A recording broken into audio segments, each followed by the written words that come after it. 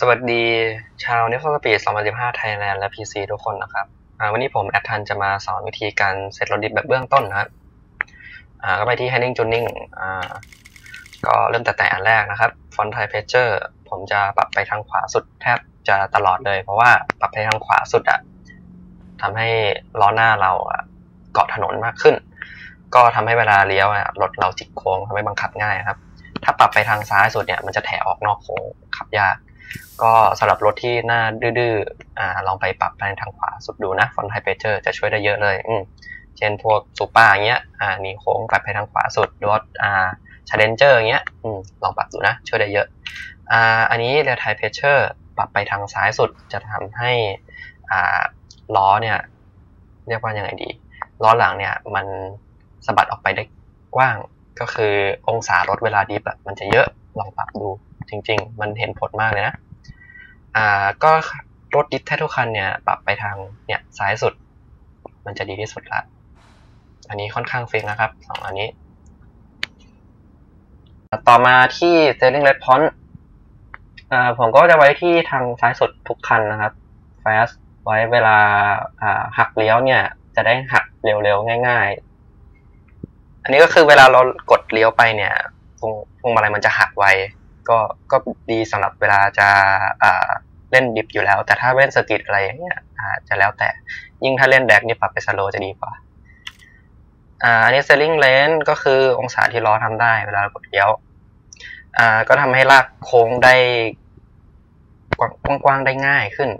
ถ้าสมมติว่าเราจินตนาการด้วยสมมติว่าอันเนี้ยปรับไปแคบๆใช่ไหมเวลาเรากดเลี้ยวล้อมันบิดได้นิดเดียวแล้วเราจะเคาน์เตอร์สเตียร์ยังไงใช่ไหมอันนี้ก็ต้องกว้างๆไว้ดีที่สุดละอันนี้ Braking Drift Assist ยังไงก็ปรับเป็น on ไว้เวลาเราเบรกมันจะได้เริ่มดิฟได้ง่ายๆเวลาเรากดเบรกแล้วกดเลี้ยวด้วยเลยมันจะเริ่มดิฟได้ไงอันนี้ Drift Stability Assist ก็จินตนาการซะว่าเป็น traction control ก็ได้ถ้าปรับเป็น on เนี่ยก็ไปสู้กับ traction control เอาเป็น off เนาะชีวิตจะได้ง่ายขึ้นมันทำให้คะแนนดีขึ้นเยอะมากเลยนะอันนี้ปรับผิดชีวิตเปลี่ยนนะค่อนข้างสำคัญต่อมาอันนี้ Launch Control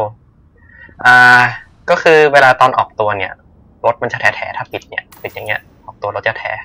อันนี้ผมก็ไม่รู้เหมือนกันว่าในระหว่างโค้งมันเปลี่ยนอะไรนะแต่ผมจะสัมผัสไม่ได้เลยว่ามันเปลี่ยนผมก็เลยออนไว้เวลาเริ่มเนี่ยจะได้แซงคนอื่นเข้าไปนั่นแหละต่อมา Differential ส่วนใหญ่ผมก็เป็นล็อกไปทางซ้ายสุดนะเวลาเลี้ยวเวลาอยู่ในดิฟเนี่ยอาการดิฟเนี่ยความเร็วก็ค่อนข้างจะโอเค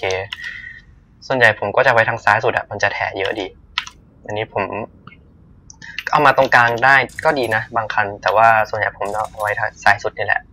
อธิบายลำบากลองไปเซตดูนะไอแอดตัวเนี้ยส่วนต่อมาดาวฟอร์สความจริงผมไม่ใส่นะแต่ผมใส่มาเพื่อให้บอกเนี่ยไปทางถ้าไปทางซ้ายเนี่ยไปทางเลสเนี่ยแม้ว่าค่าดิฟมันจะมากขึ้นก็คือ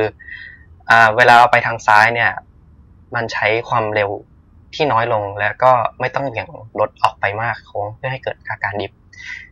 ก็คือเราสามารถดิฟได้ง่ายขึ้นแต่ข้อเสียก็คือถ้าสมมติเราไปซ้ายสุดเนี่ยความเร็วมันตกเวลาเราดิฟ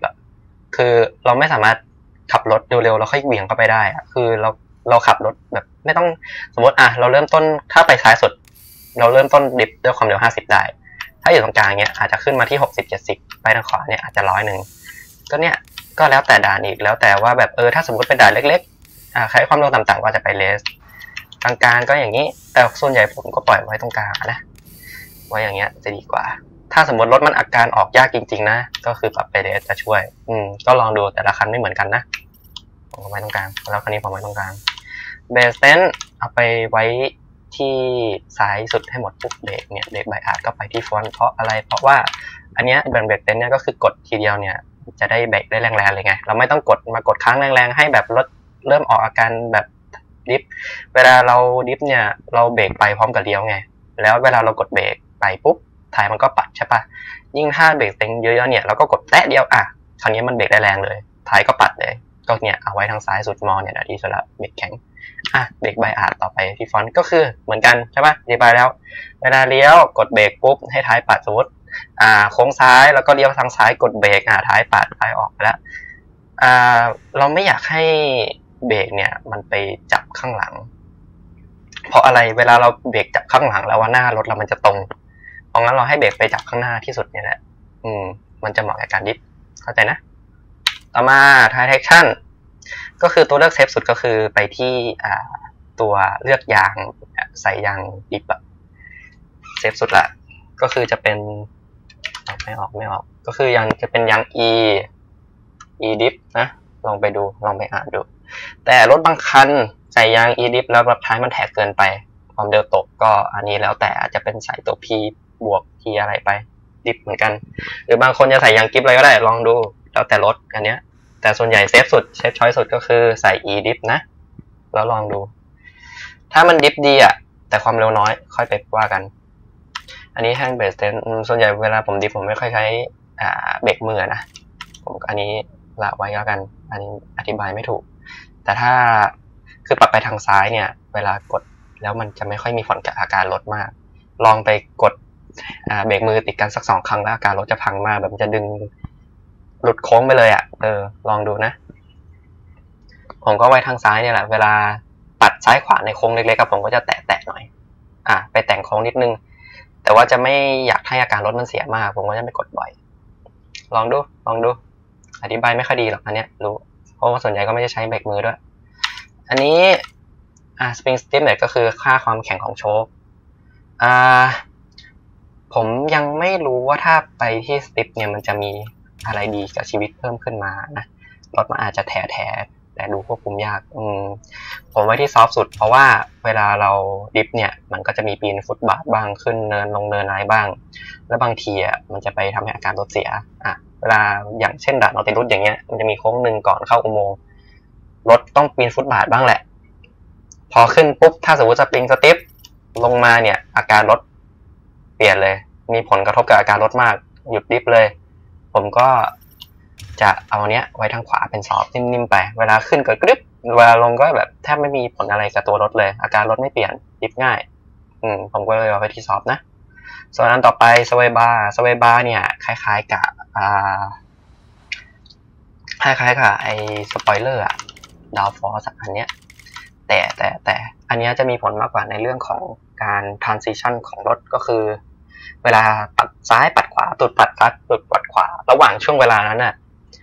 ตัดซ้ายจากซ้ายไปขวาง่ายหรือยากเนี่ยขึ้นอยู่กับสเวบาร์เนี่ยถ้าสมมุติว่าปรับไปทางซ้ายเนี่ยพอเราเลี้ยวปุ๊บเราดิฟไปทางซ้ายใช่ปะเรากดเคาน์เตอร์ไปทางขวานิดเดียวรถกลับมาเปลี่ยนประการไปที่ทางขวาแล้วไอเนี่ยมันขึ้นอยู่กับตัวเนี้ยถ้าสมมติว่าเราปรับไปทางซอฟต์อย่างเงี้ยเวลาเราเคาน์เตอร์มันจะใช้เวลาเคาน์เตอร์นานขึ้นที่รถจะเปลี่ยนจากดิฟซ้ายไปดิฟขวาพอจะนึกภาพออกไหมมันก็แล้วแต่รถอีกว่าจะอยู่ตรงไหนดีนะถ้าสมมติว่าแล้วแต่คนเริ่มมาอาจจะไปที่สติปเลยก็ได้แล้วค่อยดูว่าถ้าสมมติว่าตุดมันปัดเร็วไปนู่นนี่นั่นไปแล้วค่อยเอามาตรงกลางแต่ส่วนใหญ่ผมว่าเอาไว้ตรงกลางนะจริงเอาไว้ตรงกลางดีกว่าอันนี้ผมเอาไว้ซอฟเพราะว่าผมชอบดิฟโค้งยาวๆรถคันนี้เอาไปดิฟแม็กซิมัมอย่างเงี้ยไปทางขวาลากโค้งยาวๆอัดน็อตไปยาวๆเนี่ยจะดีแต่ถ้าสมมติว่านอตติดรถอย่างเงี้ยอาจจะไม่ดีแล้วแต่อันนี้ในทัชแล้วแต่คนจริงจังอันเนี้ยแล้วแต่รถด้วยอันนี้ผมเล่นออโต้อย่างเงี้ยผมเลยเซตไว้ประมาณเนี้ยผมเป็นสายแบบกดในทัชยาวๆดิฟยาวๆกดค้างไปอันนี้แล้วแต่คนบางคนก็ชอบเข้าโค้งปุ๊บกดไปโหมด power เต็มกำลังเลยอย่างเช่นแอดมินชีเป็นต้นน่าจะใช่ก็แล้วแต่อันนี้ผมอธิบายไม่ถูกเหมือนกันไอ้ทัชเนี่ยเวลาไปทางขวามันจะกดได้นานขึ้นไงทางซ้ายก็คือแบบกดละแรงส่วนใหญ่ผมก็จะดิฟซ้ายดิฟขวาผมก็กดแทบทุกโค้งผมจะไว้ขวาสุดแล้วแต่สไตล์การขับคนสุดท้ายแมนนวลเกียร์ผมขับออโต้นะไม่เคยกลับแมนนวลเลยเนี่ยหมดละเนี่ยที่ผมดิฟเนี่ยเวลาผมดิฟผมก็เซตประมาณเนี้ยที่ถ่ายคลิปมาก็เนี่ยเซตประมาณเนี้ยเซตแทบจะเนี้ยแทบทุกคันจริงนะลองไปปรับจูนกันดูครับลืมเวลา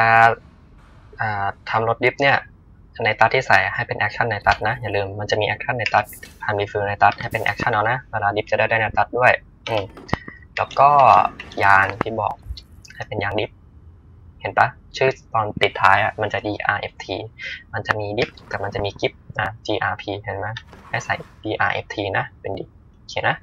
ลองไปทำกันดูนี้หมดแค่นี้แหละไปละบ๊ายบายครับ